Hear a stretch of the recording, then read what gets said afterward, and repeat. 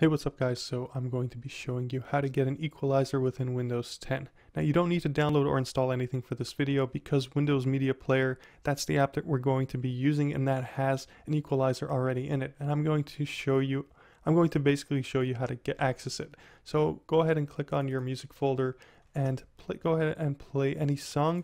For this, I'm going to be playing this song right here. And don't double click it. You're going to basically right click it because otherwise it's going to be playing within the Groove music player, and you don't want that. So right click it, play with Windows Media Player, and as you can see, the song is playing and volume is just low, so I'm going to leave that off for now. And basically right click on enhancements, and in enhancements you basically get graphic equalizer, and there you have an equalizer. You can mess around with all these right here. I'm just going to turn the volume up so you guys can hear that.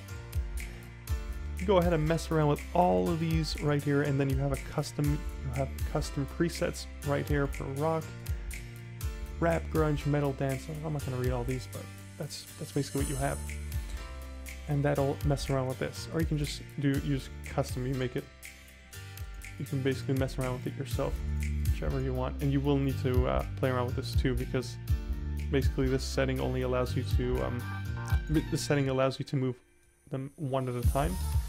This one will balance it out. It'll move them accordingly. And then this one is basically the same thing.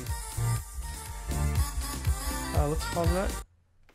And now I'm going to be showing you how to use the visualizer. As you guys can see, you're probably wondering how I got that visualization, because you probably see this. You probably see the album art. So let me go ahead and change that.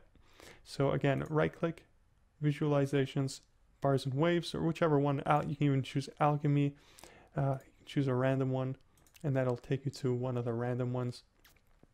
Bars and waves. You go firestorm. You can just choose whichever one you want there. Anyway, that is going to be it for this video. If it did help you out, hit that thumbs up button. Thanks for watching, and I'll catch you guys on the flip side.